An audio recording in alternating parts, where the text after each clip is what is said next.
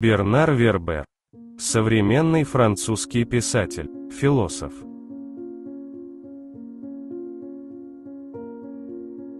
Сегодня важно не быть правым, а иметь хорошего адвоката.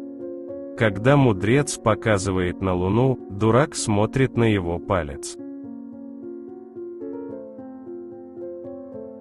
Для того, чтобы понять систему, надо из нее выйти. Современная социальная система несовершенна, она либо вообще не позволяет продвинуться молодым талантам, либо пропускает их сквозь разнообразные сита, которые постепенно нивелируют их самобытность.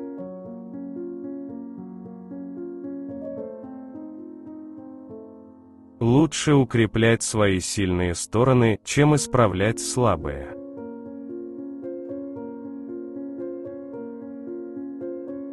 Дружить с сильным всегда было хорошим методом выживания.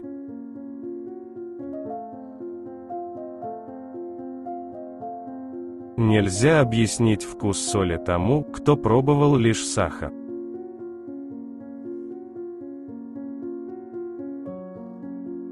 Когда кто-нибудь вас в чем-то упрекает, он показывает то, что могло бы стать вашим преимуществом.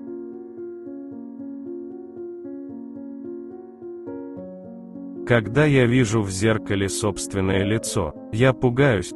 Когда же я вижу, как выглядят окружающие, я успокаиваюсь.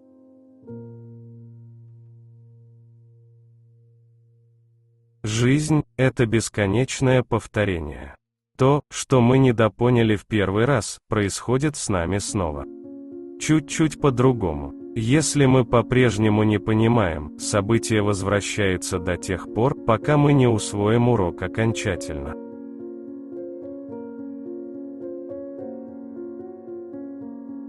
Чем лучше технологии позволяют человеку контролировать будущее, тем чаще исчезает Бог, заменяемый метеорологами и всеми теми, кто считает, что благодаря использованию техники знает, что готовит нам грядущий день.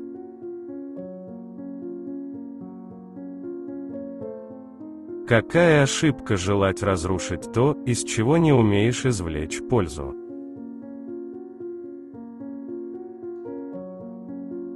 Солидарность рождается в страдании, а не в радости.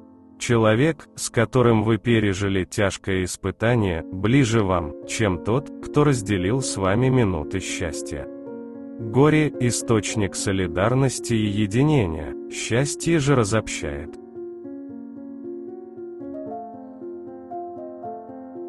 Время относительно для всех, потому что каждый воспринимает его по-разному.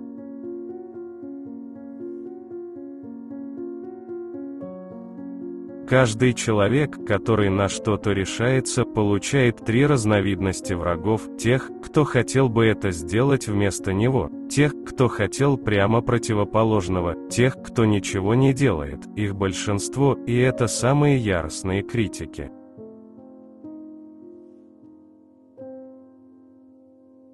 Среда, в которой мы живем, изменяется, и мы должны меняться с той же скоростью, чтобы оставаться на прежнем месте и не исчезнуть.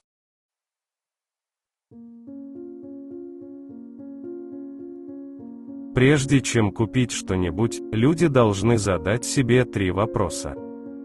Первый: нужна ли мне эта вещь? Второй: действительно ли я хочу ее купить? Третий: могу ли я обойтись без нее? Иначе все, что они покупают, становится мусором.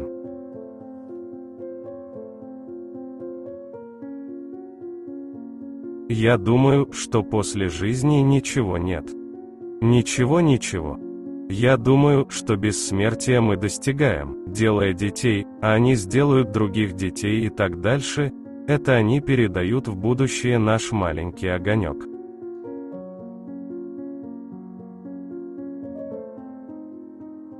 Совершим все возможные ошибки, потому что иначе мы не узнаем, почему их не надо было делать.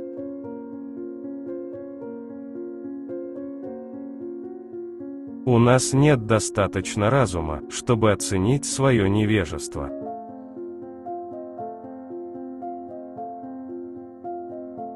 Каждый, кто обладает малейшей властью, злоупотребляет ей, чтобы показать свою значимость.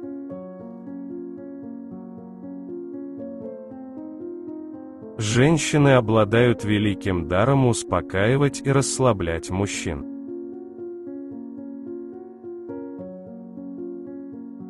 Только когда теряешь что-то, осознаешь, какой привилегией было обладание.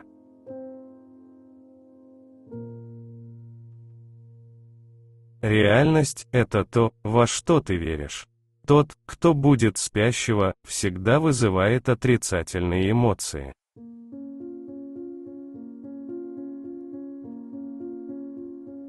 Если твои слова не интереснее тишины, молчи.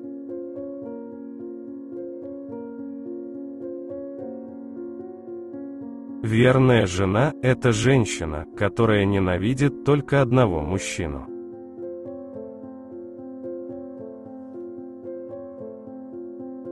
Никто не может заменить вас самих на пути к знанию.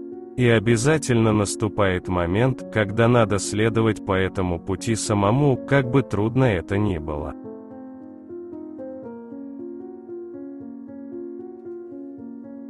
Люди не хотят создавать собственное счастье, они хотят только уменьшить несчастье.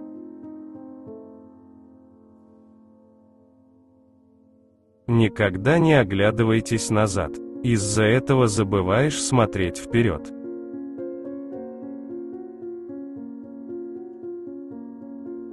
Люди всегда почему-то думают, что нужно стремиться к любви.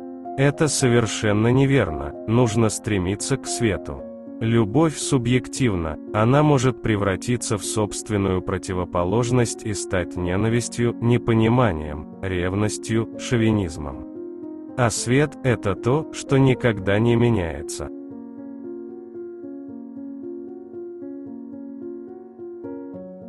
Изречения полны силы, но слово порой еще сильнее.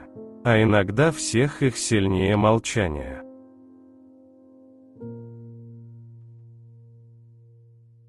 Все секреты могут быть представлены широкой публике. Поскольку мы должны признать очевидное, понимают лишь те, кто хочет понять. Желание знать является самым мощным человеческим двигателем.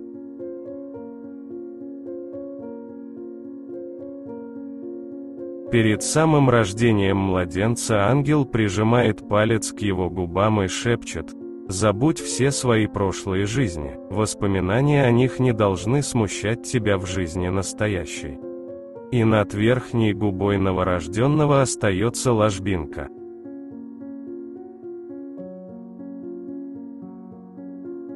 Юмор и любовь – два самых мощных болеутоляющих.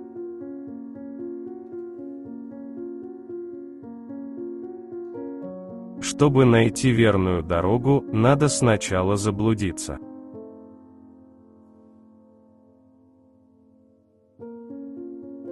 Всегда будет огромная разница между теми, кто спрашивает, почему ничего не получается, и теми, кто спрашивает, как сделать так, чтобы все получилось.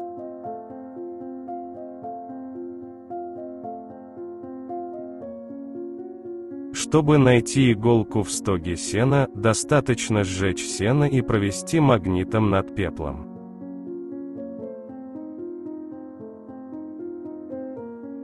Правда – это граната с выдернутой чекой, с ней надо обращаться осторожно, и открывать ее можно не всем.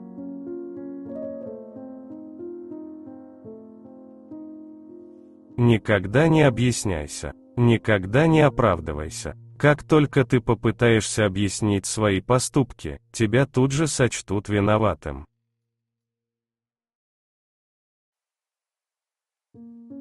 Дорога, которая раньше была почти непроходимой, теперь кажется легкой, все препятствия, однажды преодоленные, нам уже не страшны.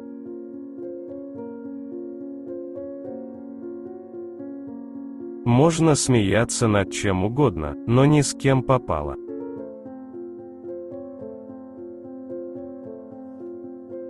Все мужчины с великими теориями о женщинах – всего лишь мужчины, которые женщин боятся.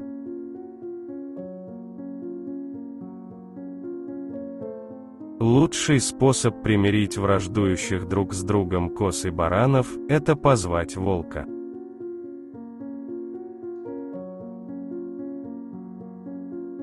Свет – это все. В случае сомнений поступай так, как делает подсолнечник.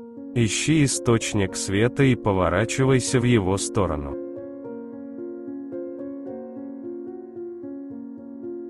Зло нужно для того, чтобы узнать добро. Лишь противоречие позволяет узнать истинную сущность вещей.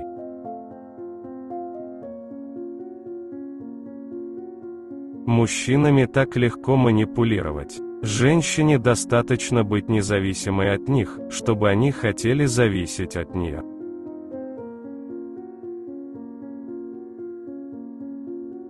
Люби своих врагов, хотя бы ради того, чтобы действовать им на нервы. Жизнь – это бесконечное повторение. То, что мы недопоняли в первый раз, происходит с нами снова. Чуть-чуть по-другому. Если мы по-прежнему не понимаем, событие возвращается до тех пор, пока мы не усвоим урок окончательно.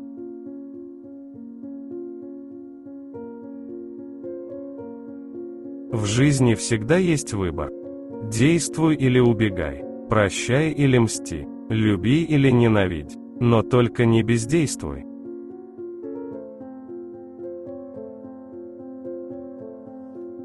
Родитель – это такая профессия, в которой невозможно преуспеть. Нужно ограничиться тем, чтобы причинять как можно меньше зла.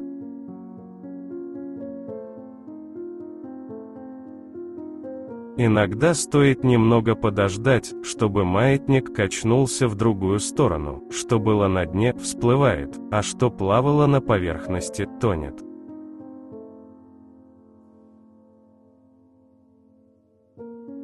Не будьте быками, которые бросаются на красную тряпку. Не позволяйте эмоциям преобладать над собой.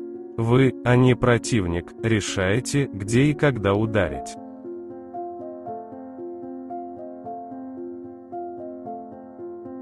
Вот в чем истинная сила человека, в его внутреннем мире, благодаря которому он всегда беспрепятственно может общаться с самим собой. Молодые не выносят тишины и бездействия потому, что их не научили культивировать свой внутренний мир. Им нечего себе сказать тогда, когда они остаются в одиночестве.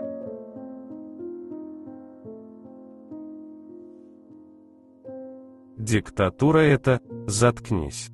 Демократия – это «болтай, болтай».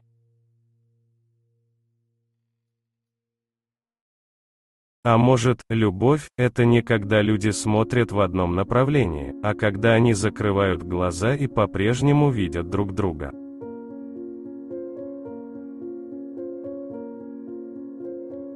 Бернар Вербер. Цитаты и афоризмы.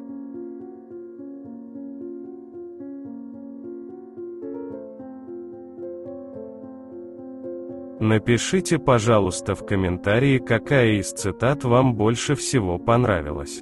Пожалуйста, не забудьте поставить лайк и подписаться на наш канал.